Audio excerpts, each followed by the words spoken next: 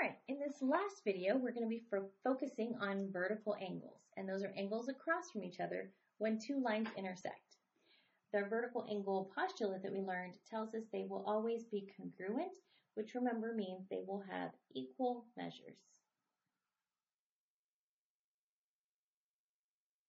Okay, so these two angles across from each other will have equal measures.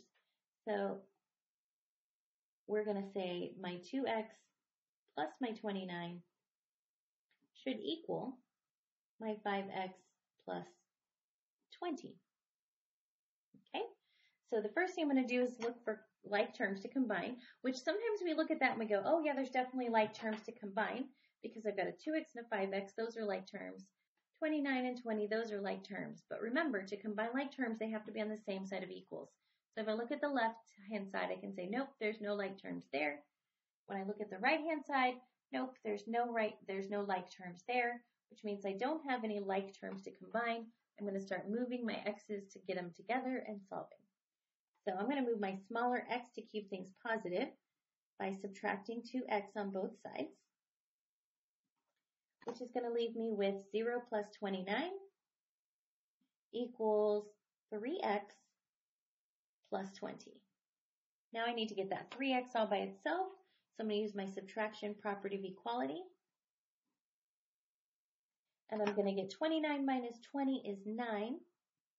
3x plus 0 is just 3x. I'm going to divide both sides by 3, which is going to leave me with 3 equals x. Okay? And so we found x. It also wants me to find each angle in the picture. So I'm going to substitute a 3 in for x so I can find each of those angles. Okay? So I'm going to say 2 times 3 plus 29. 2 times 3 is 6, and 6 plus 29 is 35. So this angle here is 35 degrees. We should get the same thing over here.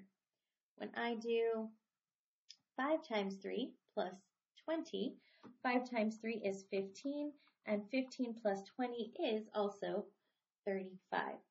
So let's see, we got them both equal, which is what we said we should because they're vertical angles, so they should be congruent, which means they should have equal measures. We found x, and did we find each angle in that figure?